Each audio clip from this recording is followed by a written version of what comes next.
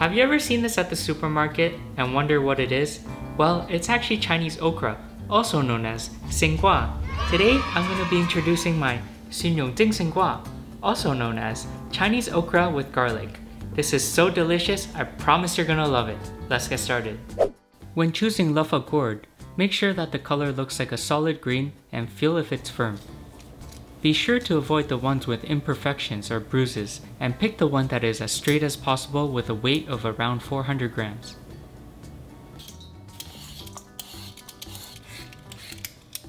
Just like peeling cucumbers, don't worry if the skin is not 100% peeled. As long as you remove most of it, it'll be fine.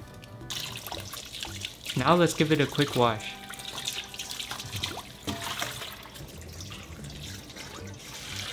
This is the way I like to cut it.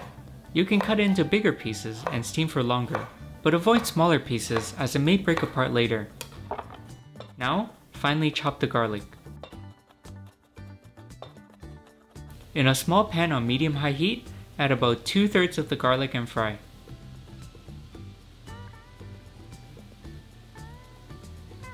You might be wondering, why only use 2/3? Well, after deep frying the garlic and steaming the dish, you lose some of the garlic flavor.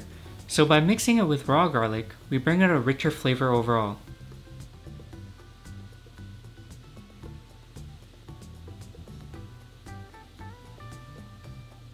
Once the garlic starts to turn brown, quickly strain out all the oil and let it cool.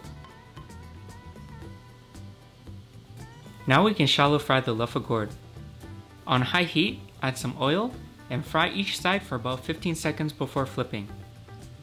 Another 15 seconds on the other side and it's good.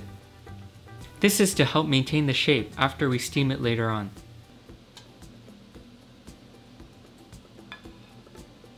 Now let's combine the garlic together.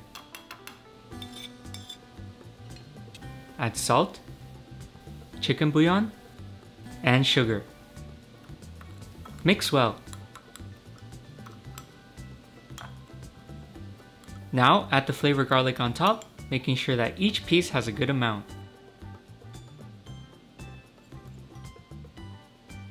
Place it into a steamer on medium-low heat and steam for about 8 minutes.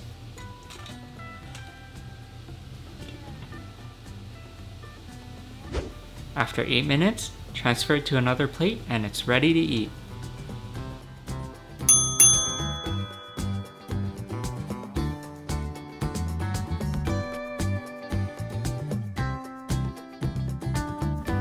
Alright, let's give this a try.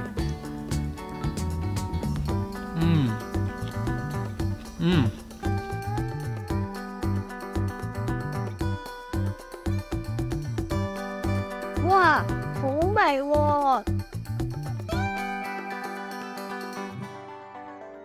If you enjoyed today's video, click here to check out another recipe. Or if you didn't enjoy the video, maybe try this one here, please.